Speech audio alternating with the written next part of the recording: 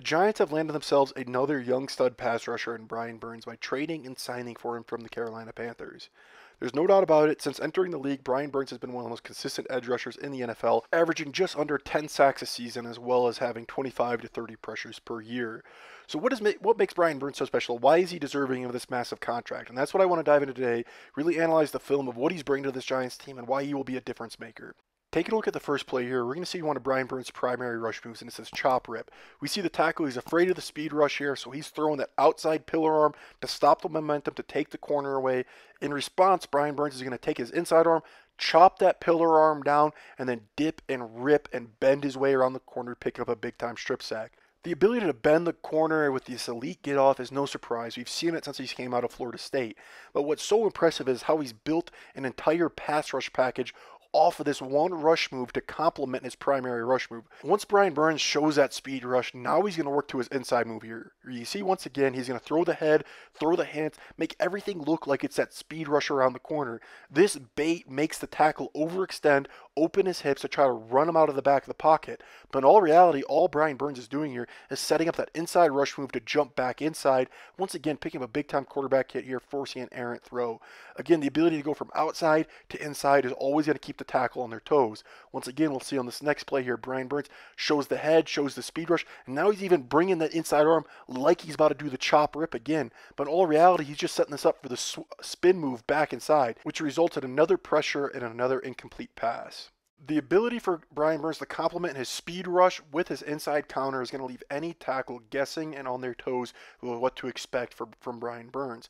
Because of this, we're going to see the next step and the next layer in his pass rush arsenal with this next play here.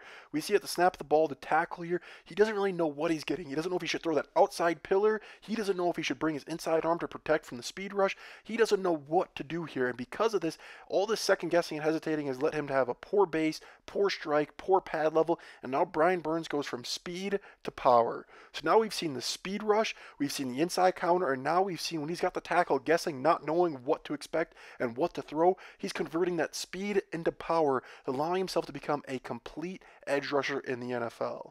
A lot of times with these finesse edge rushers, you kind of get concerned for their ability to defend the run, but Brian Burns has done a really nice job to carry over his pass rush arsenal to his ability to get penetration in the run game. We've seen right there that cross chop and rip to get the TFL, that finesse, the ability to keep the offensive lineman's hands off of him, allows him to consistently play in the backfield against the run game. Once again, we see the tackle in this next play. He's going to overextend. He's going to lunge out just like in that pass protection when he throws both his hands with his head down with poor posture. What did Brian Burns do in the pass rush? He jumped back inside, and once again in the run game, he swims back inside to pick up another big-time TFL in the run game. There's no doubt about it. There's a lot to like about Brian Burns. He's a complete edge rusher. Whether it's the chop rip on third downs, whether it's the chop rip to get a big-time TFL, he's a complete player that has been able to marry his pass rush game with his ability to defend the run, as well as marry up counters off his primary rush move to really become the complete package. Now you add on top of that the relentless motor he has to chase people down from behind. You can see why he's such a special player and why he was deserved to be paid so much.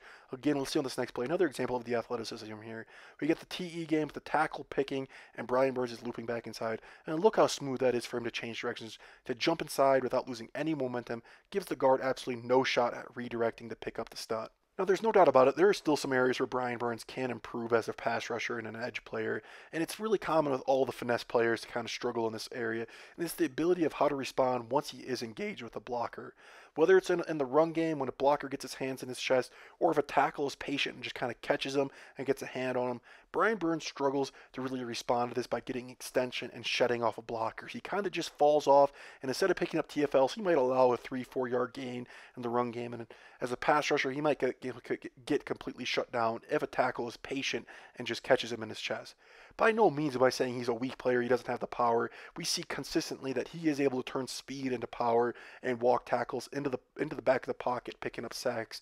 Again, that's why I don't want to highlight the weakness too much, because I don't think it's a big concern here. We see the speed to power. We see that the name of his game isn't to get engaged and get extension and shed blockers. It's about finesse. It's the twitchiness to avoid blockers, to not allow them to get hands on him so he can consistently play in the backfield. Overall, Brian Burns is a slippery edge rusher that bends extremely well around the corner, that brings a complete pass rush arsenal to this New York Giants team. And now you're talking about pairing that kind of player up with Kayvon Thibodeaux and Dexter Lawrence. You're seeing that the Giants have quietly put themselves together one of the best defensive lines in the NFL. Now you add on top of that the signings of John Runyan and Jermaine Luminor, two starting quality O-line players. Now you're really seeing that the core of this foundation of the rebuild for the Giants is going from the trenches out. They're building up their defensive line, getting a high level elite defensive line play, paired up with some quality starters off on the offensive line. You're really seeing they're going about the rebuild the correct way here, and they're quietly putting themselves together a scary team for possibly years to come.